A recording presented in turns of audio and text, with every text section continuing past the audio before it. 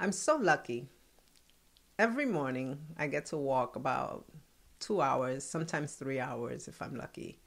And just as a form of exercise, mental exercise, physical exercise, I get to walk and I just enjoy walking for hours.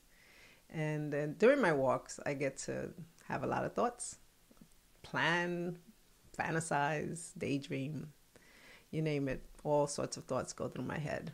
I'm always thinking. But today in particular, I was having some thoughts. I was remembering something that happened yesterday. I don't know if I mentioned this yesterday, but I'm currently on TikTok, putting up some videos for fun. It's just for fun. And there's this one character who's been interacting. I want to call it trolling, but I'm going to be nice. Interacting with my videos. He's commented at least on about 3 or 4 of my videos. But the comments, they're not very nice, but I don't care. I don't know him. I don't care. So I've been replying and interacting. Yesterday in particular, he made a comment. And last night I was like, I'm not replying today. I'm just going to wait and reply with a video tomorrow. But last night I couldn't stop thinking. I couldn't sleep. I was excited. It wasn't anger. It was just excitement about, I'm going to say this, and I'm going to say that, and I'm going to come back at him. Um, so I got sleep. I was able to sleep. But this morning along my walk, I was thinking about it again, and I was sort of like role playing what I was going to say in my video, in my comeback. So that was that. And this thought popped in, that thought popped in. There was one moment while I'm walking this morning that a thought popped in, and that thought kind of put me in a place where I was like not feeling, for a moment, I wasn't feeling great. Some negative emotions were coming up, and I was just, I let them flow, because sometimes you just got to let them go. So I didn't go down the rabbit hole because I caught myself in time. I can do that now. Now, if I have negative emotions, I know how to bring myself back. So I had some thoughts, and it wasn't good. It wasn't nice. And after that, after I was like, okay, so I'm going to say this, I'm going to say that, I'm going to say this. And then all of a sudden I have a thought, be impeccable with your word. And I was like, yes, that's exactly what I needed to remember. And be impeccable with your word. This is from the book, The Four Agreements by Don Miguel Ruiz. If you haven't read it, you should. And there's a couple of other books, The Mastery of Self, The Mastery of Love. Just look them up, Don Miguel Ruiz. And then there's also Don Miguel Ruiz Jr. And these books are fantastic. But in this case, the phrase, be impeccable with your word, came to my mind. And it stopped me. It stopped my thoughts real quick. Because what does he mean by this? He describes it like this: speak with integrity, honesty, and truthfulness. Say only what you mean. Speak of what you desire. Avoid speaking negatively about yourself or others. Use your words in a positive direction of truth and love. Let you sit with that for a moment. It's a good one. Be impeccable with your words. Be impeccable with your thoughts, because your thoughts become words. And that, like I said, that stopped me and reminded me that I am not looking to hold any discomfort or any negative feelings towards anyone, because we are all just trying to do our very best, however way that might be. And we try to do our very best based on our beliefs and based on our upbringing, based on our surroundings, based on what we're feeling right now. Sometimes you get caught up in some feelings and some emotions and some situations, and you feel like you can't get yourself out of it. And that's the reality. That is your reality. It doesn't have to be, and it will change, but that is the reality you're living at the moment, and there's nothing you can do about that. But anyway, so that brought me back. it centered me, it brought me back. Be impeccable with your word. Because what I was feeling, what I was thinking was just ridiculousness, because for whatever reason, I allowed a old habit to pop back up. And that's not where I'm headed anymore.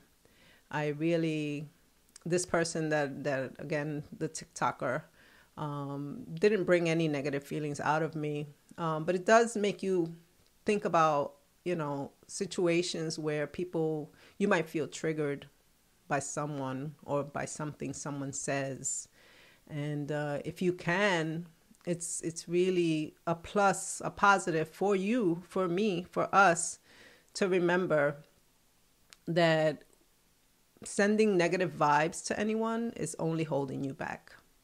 And that brings me to my next one, which is do not lower your vibration for anyone or anything, because a high vibration is what's going to help you attract the life that you want.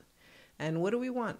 Why do we want things? Why do we want a car, a house, a family, a relationship?